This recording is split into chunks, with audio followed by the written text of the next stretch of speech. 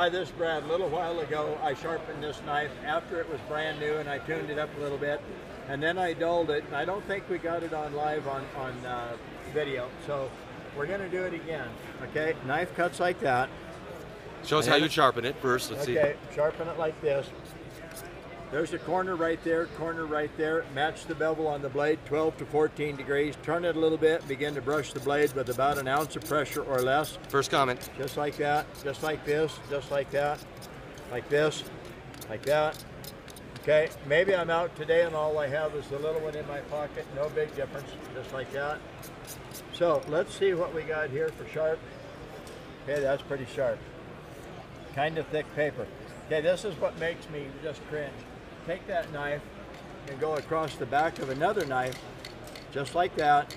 That's probably harder on your blade than you would be on your blade.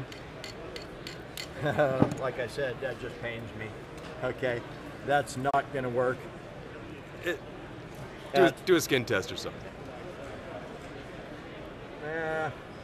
Okay. That's dangerous because when you go clear across your hand, if it catches, that's going to be a bad cut. So let's fix it. I'm going to do it with the little guy.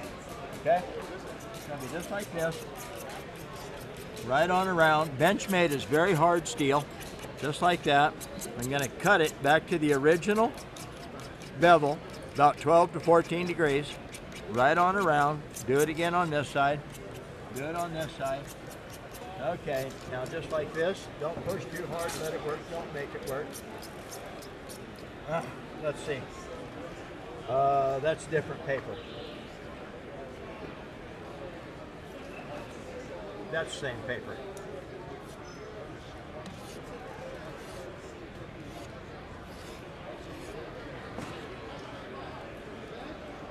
You gotta love my sharpeners. Learn how to use it, it really does work. Do you have an absolutely pristine, smooth, mirror image or finish on your knife? No. Working blade? Absolutely. Sharp? Yeah. Takes a really long time to screw up your blade my way, and if it really irritates you, every 4 or 5 months just fix it with a wet stuff. But you know what? I'm going to hold still, and you look, the factory grind is still on that blade. This is Brad, live. It's funny, we've only done this twice. Once from Hawaii, once a little while ago from here, and this time. This is Brad, sharpensbest.com, Denver Tanner Gun Show at the Merchandise Mart on 58th Street or Avenue. I just don't know. Okay, it's a little bit north of I-70 where you head east or west. This is Brad. You take care. Have a good day. Thanks for the comments. Hey, last comment was great sharpeners. Maybe someone has hey, does anyone out there have a question for Brad? Let's see if anyone comes. Here, go, do your thing, Brad, and we'll see if anyone has a question for you. You can make knives like that after doing this one. This is a brand spanking new benchmade. You don't usually do this to knives. But if you do that to the back of another knife, that is not easy on the knife that I'm doing it with. Okay? And now we're going to use the little guy here. Reconfigure the blade a little bit, sharpen it back up, cut a little bit of that roll over edge off, just like this, go right on around. Hey Brad, your sharpeners are so good. That's what this customer just said. I'll just buy one and go. I've heard the story. I own one. Yeah.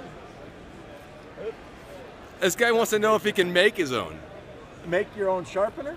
Of course you can. You got to find the right carbide, then you got to grind it to 90-degree corners. Then you have to silver solder it to a handle. Yes, you can make your own, but you got to grind them right, or you don't have a 90-degree, perfectly 90-degree corner on there, and it won't cut right. So yes, you can make your own sharpener. All right, let's make this one sharper again, just like that. By the way, there's an inside radius, outside radius, and tip. When I do this, I don't feel any radius on the knife. It's so easy to sharpen. Come back this way, out that way. Hey Brad, just like this. Brad, Cole wants to know, do you like sharpening knives? Do I like sharpening knives? You like ice cream? You like chocolate? You like cake? You like pizza? You like spending money? Especially when you have enough, you just go in and spend. Yeah, I like sharpening knives. Someone asked our website's down again, Brad. They want to know where they can get one right now. Oh, you can't. Okay, you go to sharpensbest@gmail.com. You can pay with PayPal.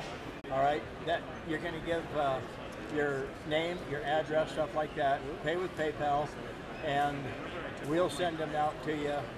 With extras. Pardon, with extras, yes. As a little thank you for going through the trouble to get the sharpeners now, we'll put a free gift in with your order. Hey, what stone grit is best for polishing blades? Well, that would be a 2 or 4 or 6,000 grit, but I don't have grit. All I got is a corner. So what I do to make up for the grit is I just lighten up on the pressure or add to the pressure. So when I first start, I use about maybe 1.5 ounces or 2 ounces. When I'm polishing the blade, I touch it as light as I possibly can. That's how I adjust the grit. Without having grit, all I got's a corner sticking out there. This Brad Buckner, you take care. Okay, what do you want to do? Okay. Did you get that at the very end? Just the Yeah. guy